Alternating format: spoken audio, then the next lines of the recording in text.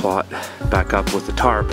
All these beds are now fully prepped. They've got everything, compost, we put in our microgreen soil, and we fertilized them, tilled them, ran the tilther at the end. Actually, we did that when we put the compost in.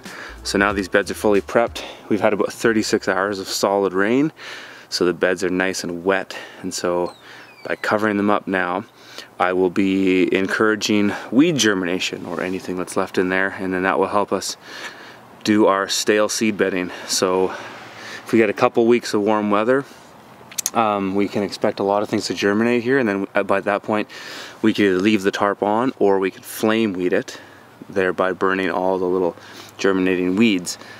And but before we do that, we'll actually probably put lettuce in here on a few beds, on 4 beds at least, and those will be done with landscape fabric, which will smother out any weed pressure anyways. So that's one crop we can put in here right away that we're not too worried about weeds coming up in. But when I finish this one, I'm going to head to another plot and tarp it as well.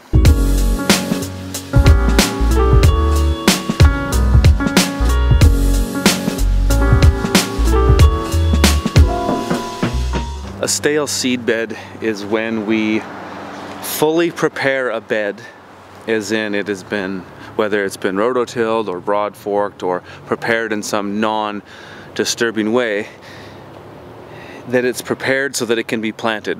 But a stale seed bed is when we either cover it up or encourage the growth of weeds within the next 2, 3, perhaps 4 weeks, sometimes even more, so that we can get rid of those weeds by either smothering them out with a tarp or flame weeding them there, where we burn the weeds, and then we have a surface of soil that doesn't have weeds in it. And so from there we would plant right into the soil, and then we'd have our crop come up with very little weed pressure, or perhaps less weed pressure. But the basic idea is that the bed is prepared, and when we plant it, it doesn't get weeds. So why it's called a stale seed bed exactly, I'm not totally sure, but that's exactly what I've done here.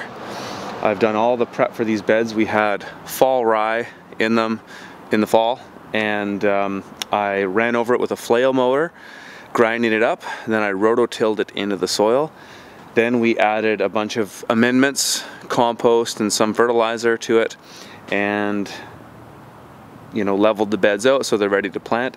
And then we had 36 hours of rain, so it soaked the soil really good. Now we've covered it up, and I'm hoping that in the next couple weeks, if we get some warm weather, this will encourage the germination of weeds, because it'll keep that soil moist and bring more heat onto it with the blackness of the tarp, thereby expediting the germination of those weeds, so that if I wanted to leave the tarp on for a longer period of time, I could smother the weeds out, or if I just wanted to uncover it and flame weed it, then I could do that.